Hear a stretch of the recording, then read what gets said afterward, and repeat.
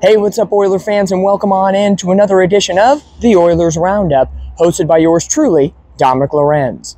Now, baseball has always been known as America's pastime. It brings family and friends together, and this season, the Huntington Beach Oilers have been blessed with two special brothers that have been doing their thing on the mound and behind the plate. Today, I had a chance to sit down with senior starting pitcher Brad Grindlinger and his younger brother, sophomore catcher Trent Grindlinger, and we had a chance to talk about their season performances, everything about the team, and much, much more. So I hope you sit back and relax and enjoy my conversation with Brad and Trent Grindlinger. All right, boys, welcome in. Trent and Brad Grindlinger, the brothers here on the Huntington Beach Oilers. How you guys doing today? Great. It's a great day. Game day, baby. Yeah, great day. Want to get a league dub today. Yeah, we're really excited to go. Well, it's been absolutely awesome this year having both of these brothers, pitcher-catcher relationship here. Older brother, younger brother. First off, what is that dynamic like at home for you? We're going to start off with the older brother. Sorry, Trent. What's the older brother version like at home? So, we have a really good relationship. We do a lot together. We work out together, play video games together. And, we've had a really good relationship probably since I was about 10 years old. So we were on the same team. He was like 8. And I think from then on, he's been my catcher and my guy. So I wouldn't want anybody else back there. He's an unreal talent, yeah. Okay, tell me the honest truth. What's it like having your older brother on the mound and having to call him? Is it feisty at times, or to just go through the motions, and it's really nice to have a recognizable face out there? Yeah. Not Not just band of brothers as your teammates, but a friendly, familiar family face. I mean, it's amazing. I'll be honest with you. It's awesome. I mean, it's just so much fun. Like, we have such a good connection. So especially when I'm like, he's out there and he spots up very well. So if I set up, I know he's going to throw there. Like, sometimes I can even cheat the pitches because that's how good he is, and he hits location every time. And sometimes if he doesn't, like, he'll throw 2 balls in a row or he's not giving it his best that I can tell.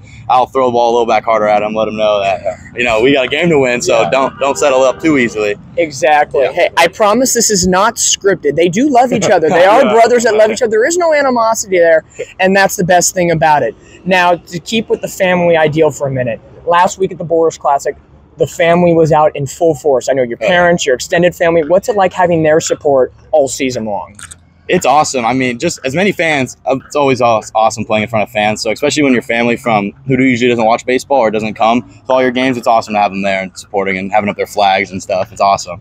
Yeah, like what he said, it's always good, like, just looking at some familiar faces in the stands and, that they're rooting for you. And it was awesome last week at the Boris. So it made me feel really good. So, yeah. Yeah, and you boys both love to get fired up. If it's you either getting hit by a pitch, a walk, a base hit, anytime a strike or any exciting out, you both are always amped on the field, and that's what we always love to see. Now, before we get more into your season performances, and college is coming up closer for you, a couple more years for you, I got to get some friendly fire questions going on here. Okay, we good with that? Yeah, we're good. Okay, some rapid fire. Here we go. If you were on a stranded desert or tropical island, whatever you like, what is the one food or snack that you got to take with you no matter what for the rest of your life? For me to be sushi, that's my favorite food. I love sushi more than anything, so it'd have to be that, yeah. Okay, sushi. Got to be a Jersey Mike's number 7. Jersey Mike's. That's right. There we go. We got the same order going on for Jersey Mike's. All right, I like it. Now, college-wise for you guys, congratulations to you, Charleston Southern University. So, Long Beach State in a couple of years, so we're going to put the sophomore off for a minute, okay? You still got high school for a little while longer. Talk to me through the process, Charleston Southern University. I know you were undeclared for a while, and then boom, a couple weeks ago. Congratulations to you. Take me through that, and what are you excited about in the college starting this fall? Yeah, so it was really easy. We go every summer, we were playing a lot of travel ball in the summer, so we'd be on the East Coast a lot. And we have family out in Hilton Head Island in South Carolina, so we've been to the area a lot, been to Charleston. And it was, like, I just love how green the South is, and I was really just a big fan of it. And then speaking to the pitching coach, the recruiting coordinator, and the head coach, it felt like home. And plus, they play one of the best schedules out there, so they're playing against Georgia, Tennessee, Florida, Kansas, and South Carolina as well. And it was just awesome. I feel really at home there, and I'm going to develop there for the next couple years. And goal is to get drafted. So Absolutely. And we're all rooting for you there, bringing a little West Coast baseball to the East Coast. You can never complain about that. Now, the sophomore over here, on the other hand, You're going from one beach to another beach. Yep. He's going to go from Huntington Beach to Long Beach State University. Now, ask Cal State Fullerton. We'll see if the dirtbag we like. Yeah. But for you, as a sophomore declaring very early, what is so special about Long Beach State for you that you just had to say yes? So when we were kids, we always went to the games. Yeah, we were bad boys there for a little bit, so it was awesome. We went to all the camps, have a bunch of hats signed by all their players, the old coaches.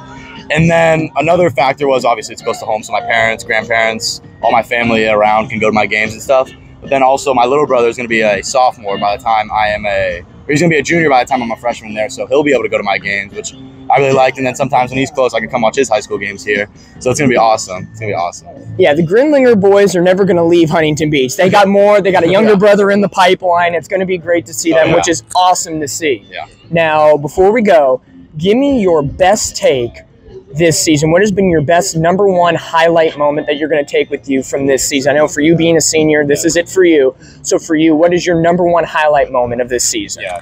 So for me personally, it would probably be against Bishop Gorman. You know, they're top 10 team in the country, and I probably threw my best performance against them all year. 4 scoreless innings with him back there working for me. And I was just really grateful for that opportunity, and we ended up winning the championship. So that was definitely in North Carolina. So that was big for me. Yeah, I'd have to say that one. Yeah. Absolutely. Hey, the NHSI tournament was a grand one for Huntington Beach. They won the championship in the NHSI tournament. So congrats to you boys. Yeah. So a good moment right there from Brad. Trent, what's your number one moment of the regular season so far? I got 2. So it's also winning NHSI. I mean, that was awesome. That was the most fun I've ever had playing baseball. Always. And then also winning states last year.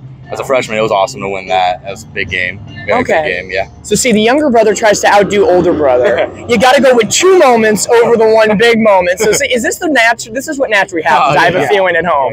Yeah, we keep pushing each other always. Yeah, for sure. Absolutely. You got to love it. Well, Brad Grindlinger, Trent Grindlinger, thank you guys for joining me here today. It's so awesome to have them on the Huntington Beach Oilers. Hopefully the next time Brad's on the bump, we're going to get Trent behind the plate as well. It's always nice to have that brother rivalry. A little bit of a rivalry, so on and so forth. But it's good that they're wearing the black and orange of the Huntington Beach Oilers. But I'm Dominick Lorenz. That's Brad Grindlinger. That's Trent Grindlinger. And this was the Oilers Roundup.